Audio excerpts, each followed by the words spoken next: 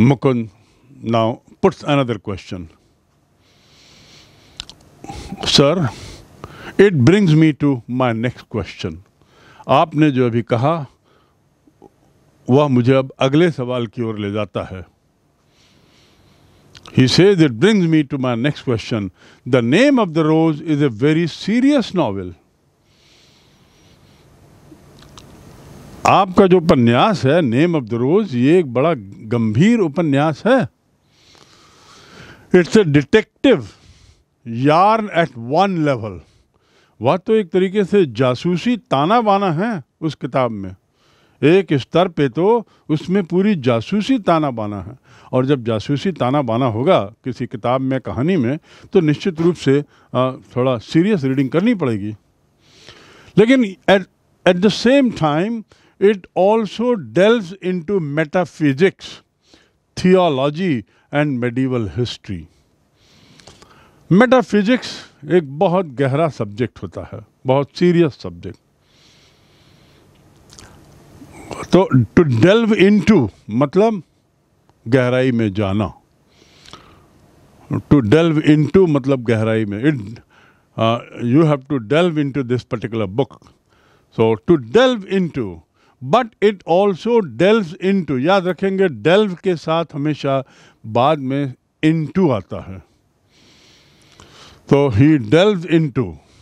So your book the name of the roses, the name of the rose is a very serious novel. Mukund says it's a detective yarn, no doubt.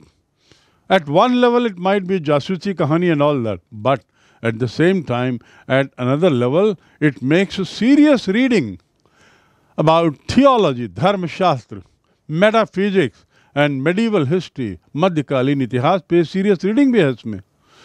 उसके बाद भी it enjoys a huge mass audience.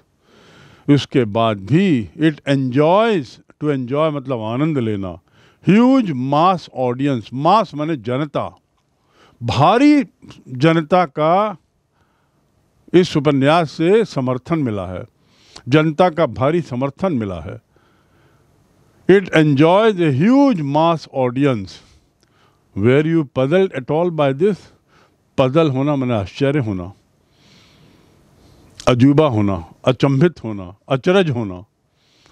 To puzzle, उसी से बना है puzzle, मतलब ऐसे quiz जिसमें पजल गेम होते हैं जो आप सुने होंगे. To puzzle, don't puzzle me. I was puzzled by the way he answered questions. मैं थोड़ा अचंभित हो गया, थोड़ा अजीबो गरीब तरीका लगा उसका उत्तर देने का. सो पजल. सो मुकुंद सेज कि एक तरफ ये जासूसी नॉवेल है, दूसरी ओर आप बड़ी सीरियस रीडिंग भी है इसमें. उसके बावजूद इसको बहुत बहुत बड़ी संख्या में लोगों ने पढ़ा है. क्या इससे आपको अजीब नहीं लगा? Where you puzzled at all by this. क्या आपको इससे बड़ा आश्चर्य हुआ? अम्बर्टो से नो, जर्नलिस्ट आर पजल्ड.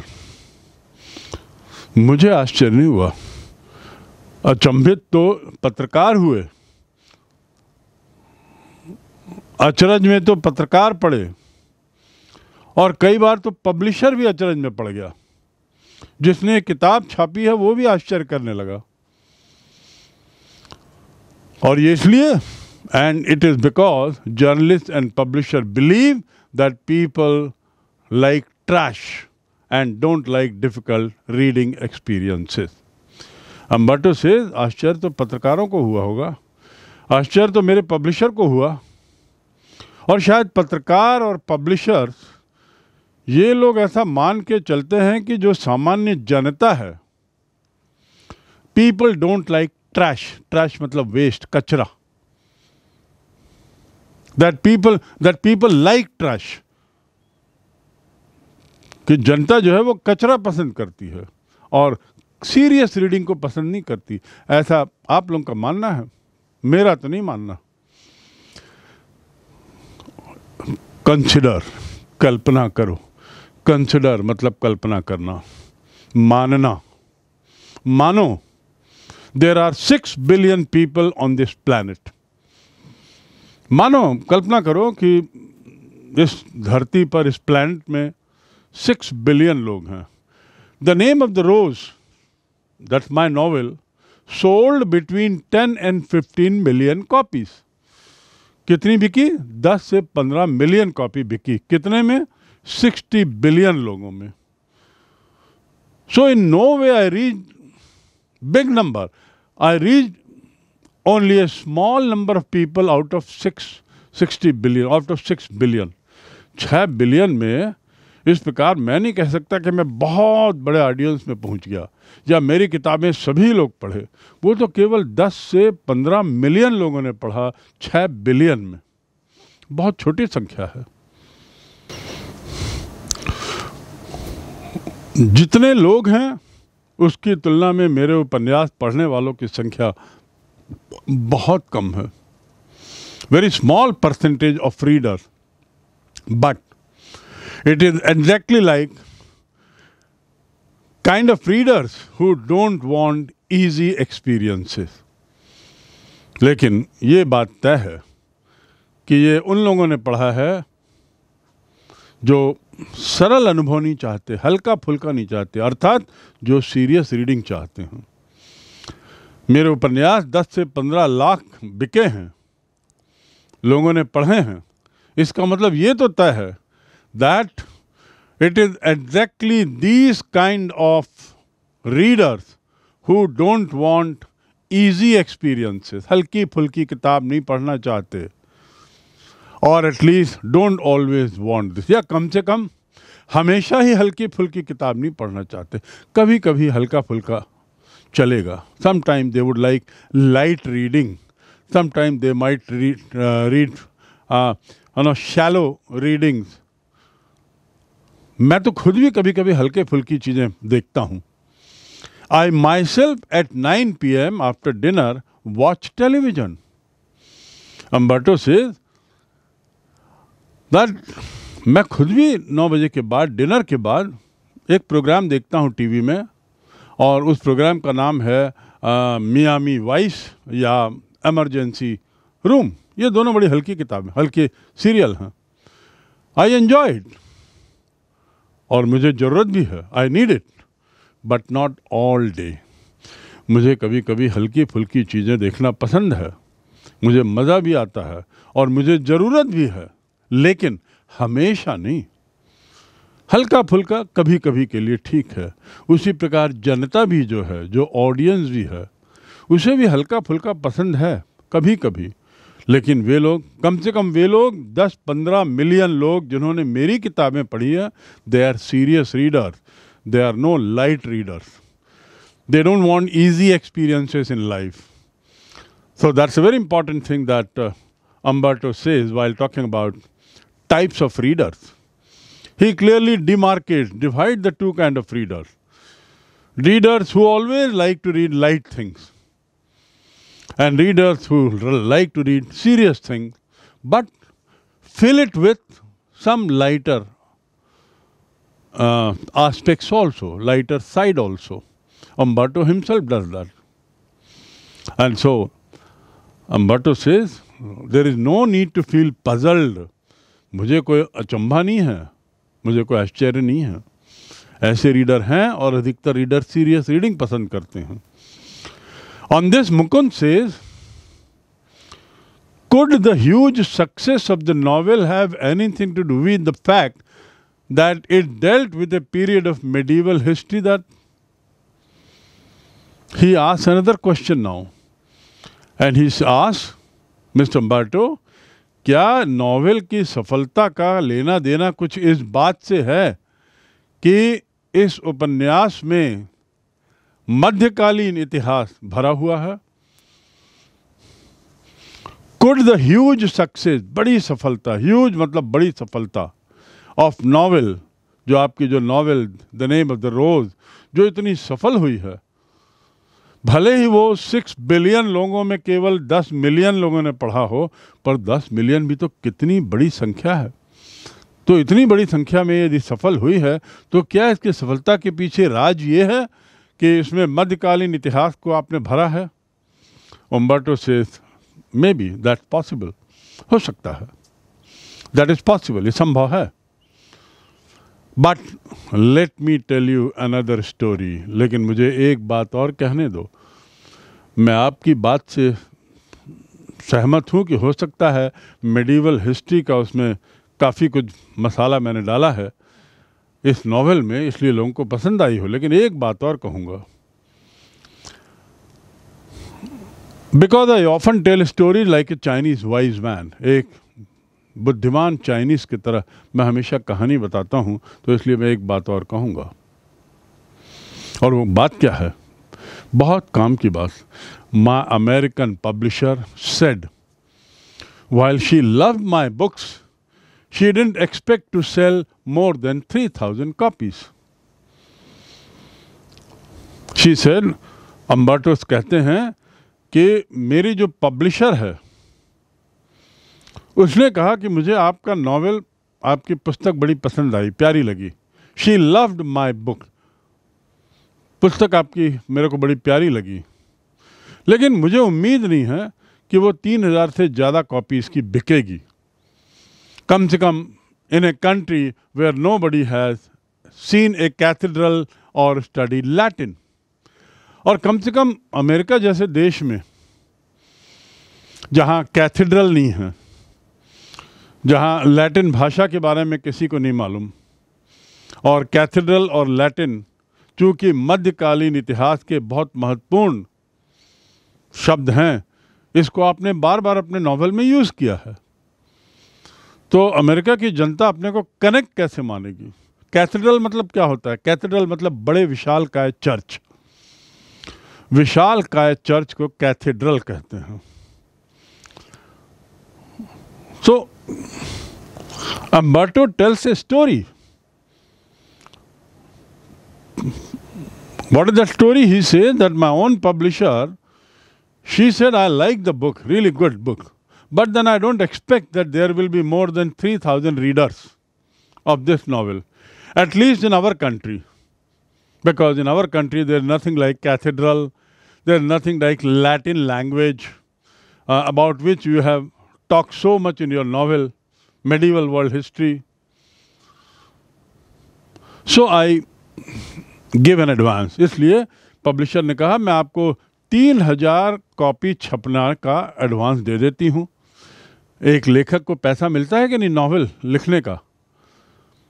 तो नॉवेल लिखने का और उसकी 3,000 प्रतियां छपाने का मैं आपको एडवांस में पैसा दे देती हूँ। लेकिन हुआ क्या आगे? In the end it sold 2 to 3 million copies in US alone. कहाँ पब्लिशर भी कह रहा था कि नॉवेल से ज़्यादा उम्मीद नहीं है मार्केट में, भले ही नॉवेल अच्छी है, और उसने केवल 3,000 की उम्मीद रखी थी, यहाँ पर 2 से 3 मिलियन कॉपीज़ इसकी केवल अमेरिका में बिक गई। सो अम्बर्टो का कहना होता है इट इज़ पॉसिबल, हो सकता है कि मेडिवल हिस्ट्री इसमें डाली गई है इसलिए ये बहुत बिकी हो।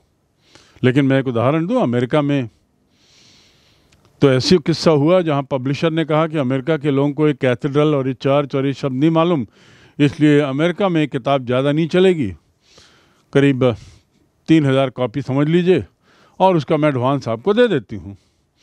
लेकिन जैसे जैसे समय गुजरता गया 3,000 कहाँ, 3 मिलियन कॉपीज, 30 लाख कॉपी बिकी। A lot of books have been written about the medieval past. Umberto further says, medieval past के बारे में, मध्यकालीन इतिहास के बारे में बहुत सारी किताबें लिखी गई हैं, बहुत अच्छी किताबें लिखी गई हैं, मेरे से ज़्यादा किताबें लिखी गई हैं, far more than mine. A lot of books have been written about the medieval past, far more than mine. I think the success of the book is a mystery. आपने कारण पूछा मिस्टर मुकुंद कि ये किताब की सफलता का कारण क्या है, और आपने कहा कि शायद मेडिवल का उसमें काफ़ी मसाला डाला गया है इसलिए लोग पढ़े होंगे। हो सकता है इसलिए पढ़े होंगे, लेकिन अमेरिका की तो बात दूसरी है। वहाँ तो मेडिवल में जो मसाला है उसकी जानकारी उनको नहीं है, फिर भी वहाँ पे 30 लाख किताबें बिकी। तो वो कहता है अम्बर्टो कि मेडिवल पे तो बहुत सारी किताबें लिखी गई, मुझसे भी ज़्यादा अच्छी। मुझे लगता है कि इस किताब की सफलता एक अचरज है, एक अजूबा है, मिस्ट्री, MYSTERY, मिस्ट्री मतलब अजूबा। इट इज़ ए मिस्ट्री, एक अजूबा है, समझ में नहीं आया। Nobody can predict it. Predict करना मतलब भविष्यवाणी, टू प्रेडिक्ट मतलब भविष्यवाणी करना, prediction.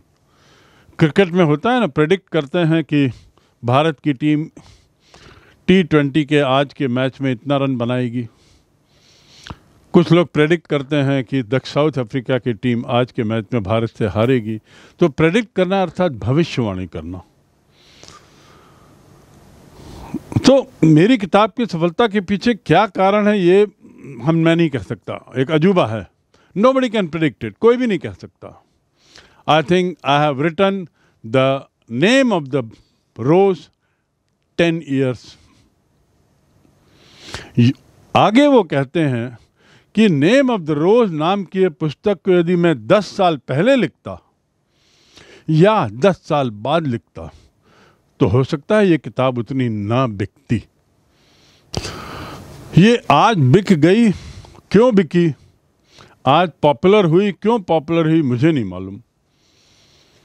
Had I written the name of the rose 10 years earlier or 10 years later, it wouldn't have been the same। जरूरी नहीं है कि उतनी ही प्रसिद्धि पाती। Why it worked at that time is a mystery। ये किताब क्यों चल गई, Why it worked at that time का यदि हम अनुवाद करें हिंदी में तो उसका अनुवाद होगा ये किताब क्यों चल गई। ये अभी भी एक अजूबा है। और इस प्रकार ये जो इंटरव्यू है between Mukund Padmanabhan and Umberto Eco, who otherwise is a very serious writer, but has written a few novels also. One of those novels became so famous that people started knowing Umberto not as writer of symbiotics, metaphysics, medieval history. No. On those subjects, he wrote more than 40 books. But novel he wrote only 4 or 5. People started knowing Umberto because of the novel. Though he wrote them only 4 or 5 novels, but one of them became very, very famous, The Name of the Rose. That novel became very famous and it made him known the world over. Secondly, this novel writing was started by Umberto very late, at the age of 50. 50 साल की उम्र में वो लिखना शुरू करता है उपन्यास। और उपन्यास लिखने के पहले ही वह विश्व में बहुत प्रसिद्ध हो गया था अपनी सीरियस राइटिंग के कारण। लेकिन उस एक नॉवेल ने दुनिया में उसकी पहचान बदल दी। Now he was known as a novelist, writer of A fiction, not a serious writer, because novels are read by a larger number of people. Third point, when the interview is taking place, the question comes, what is the secret of popularity of this novel? Umberto says, well, you never know. You might say, this is the reason, that is the reason. But I am unable to understand why it became famous. Had I written this novel earlier or later, probably it may not have been as popular. And so the matter ends, and with this the interview ends. So, dear friends, we have done this chapter 7 of Flamingo, the interview. As I said earlier, it is divided clearly into two parts. One part was about what the interview is all about. What is the importance of interview? What is the opinion of many celebrities about interview? Who conducted the first of the job interviews? And few other information about interview you get in part 1. In other words, part 1 is a brief history of interviews. And in part 2, one of the interviews taken. And this interview is also a part of the anthology, book of interviews, Pelican Book of Interviews, anthology of interviews from 1859. Anthology means collection.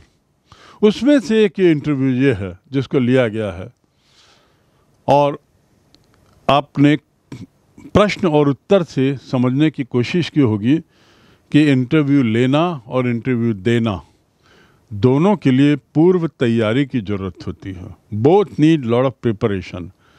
Both the interviewer and the interviewee both need to be serious and it needs a lot of preparations for interview. Right? So with that, we come to an end of this chapter.